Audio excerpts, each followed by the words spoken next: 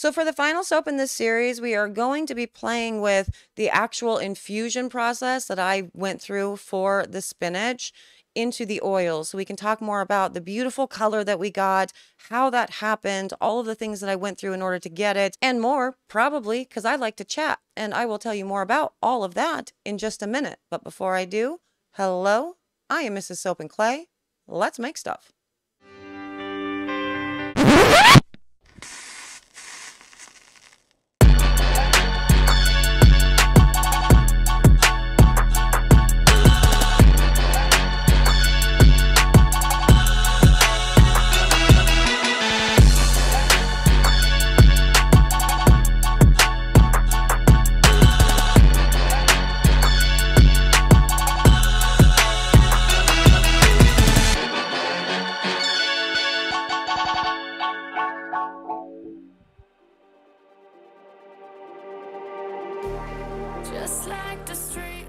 How's it going, Sudsers? Welcome back to the channel. You are at Soap and Clay, where we make all the soapy things, and you are here for another round of spinach-infused soapy fun, and we will be making today the third and final soap within the spinach series.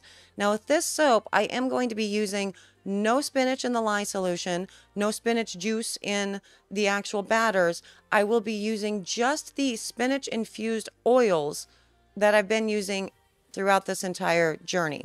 But I did want to show you how that original infusion that I showed you at the first video ultimately went down and how I ended up incorporating it to get this beautiful green color. So that's what we are going to do. Additionally, we are going to be working with some very hot batter because I poured these all at between 130 and 140 degrees because I was in a rush, had to go.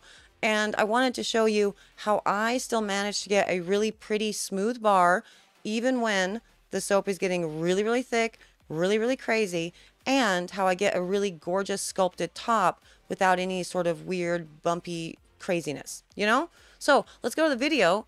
You can get a visual for that because okay, we're gonna go.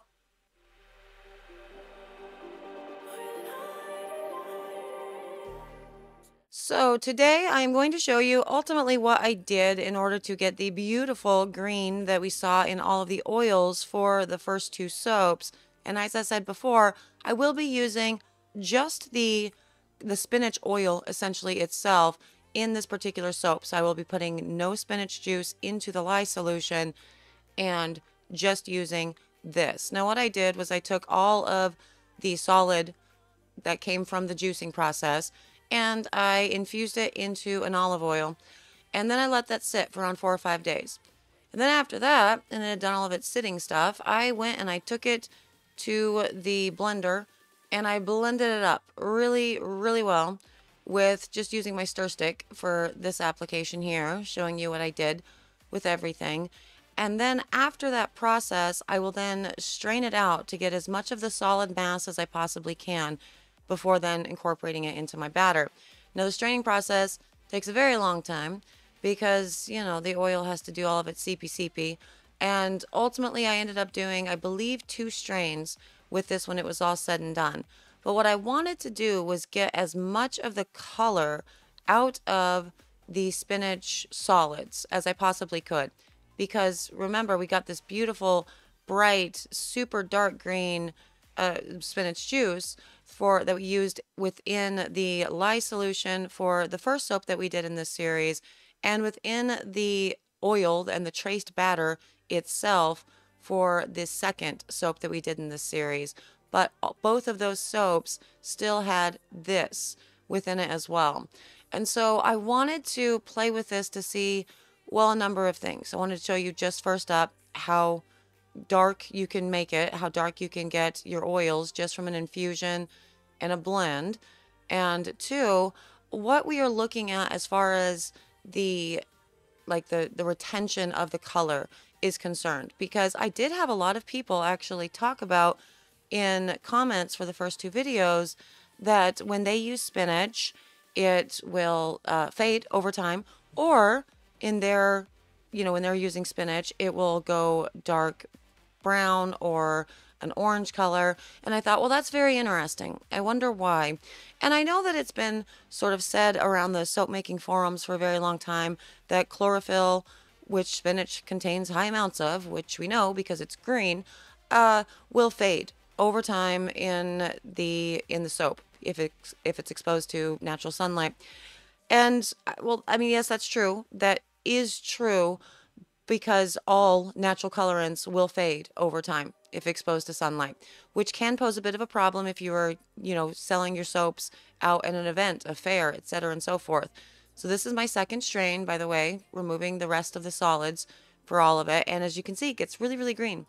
So very fun with all of that for sure. And then when I add it with the other colors or the other oils, so the coconut and everything that we put into it, it really takes on a lighter, like paler green hue, which I was completely in love with for the first two soaps. Anyway, chlorophyll. How come some people are getting soaps that are like green and others are reporting a brown or an orangish brown? And I wanted to look into that because while I am not a plant scientist by any stretch of the imagination, I do find this process fascinating, and this was one of the reasons why I selected all the botanicals that we're doing throughout, May and June for these challenges, because I'm not super familiar with like plant biology. This is not my thing.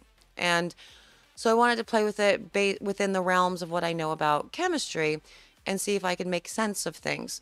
And so chlorophyll, what we know is that there are two different types of chlorophyll, right? We have a chlorophyll A and a chlorophyll B. Both are considered pigments. And chlorophyll A is going to be the wavelengths of your darker green. So dark blue and your dark red will end up with your darker green. Also, get that. You have to get that scent. Get that scent. You get that. The thing that I just did, you need to get that scent. It's amazing. I will tell you more about it at some point, probably. Anyway, chlorophyll. Chlorophyll A, dark green, dark red. That's going to get you your dark green hue. Chlorophyll B actually takes on the lighter blue and the reddish orange wavelengths. And so I started thinking about, well, how could it be that maybe some soaps are having more amounts of chlorophyll B than chlorophyll A, and both exist within spinach? How do we determine what we're getting? You know what I mean? And so I started doing some looky-loos on the interwebs and found some very interesting journal articles, which I'm just going to talk about a little bit because, again, plant stuff and biotech, this is not my field, not my forte at all, but I want to explain sort of what they were using because they did use saponification for this.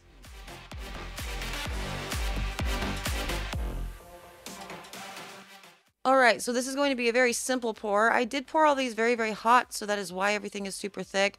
I was on time crunches when I made all the spinach soaps, and so that's what we're looking at here. Spinach in and of itself, I have not found it to accelerate trace at all. This was definitely a heat thing. I was soaping at, I think, over 130 degrees for all of these soaps, so that's why we're dealing with this. But ultimately, it's good because I want it to be, firm really quickly so I can sculpt the top. Now, with this interesting article I found on PubMed, they were actually using saponification to essentially remove chlorophyll from crude oils to help out with, essentially they're looking for a better quality of transparent oils from, it looks like feedstock, but they were also focusing on canola oil within all of it and removing the chlorophyll.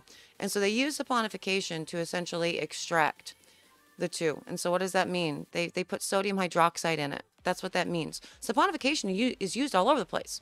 You know what I mean?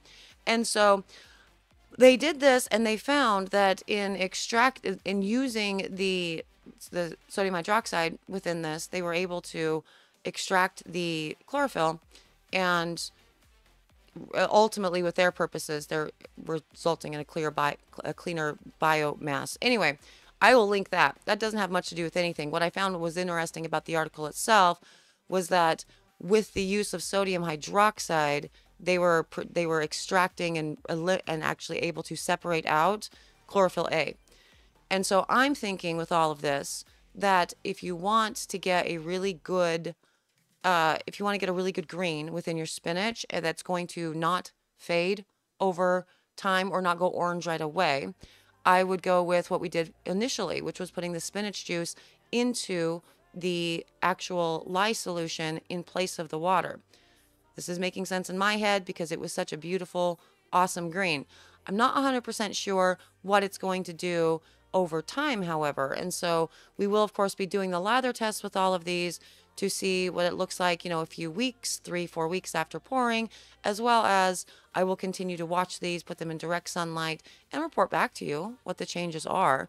But I am thinking that if you're wanting the darker greens, using the spinach juice within the actual sodium hydroxide solution, allowing it to make that change within the sodium hydroxide solution, as opposed to putting it into traced batter, which saponification is already doing its thing with the fatty acids, might be the ticket. This is my theory. We are theory crafting here. Also, this is how you smooth out really craggy tops. Just add water to it and you can smooth them out beautifully. See? That's awesome.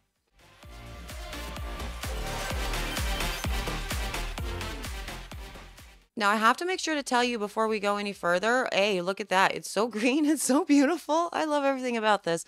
Obviously topped with rose petals. Such a firm, gorgeous bar. It was C-popped and gelled. That's not what I want to tell you, though, because I tell you that all of the time regardless. That scent that I was just talking about, or I was just like pointing at the anyway, it's from Sierra Candles. It's from their summer collection. It's like Island Odyssey. You have to get this. You have to get this scent. It is the most delicious scent I have ever smelled in my life. It's all things summer. It's so perfect. What does it smell like?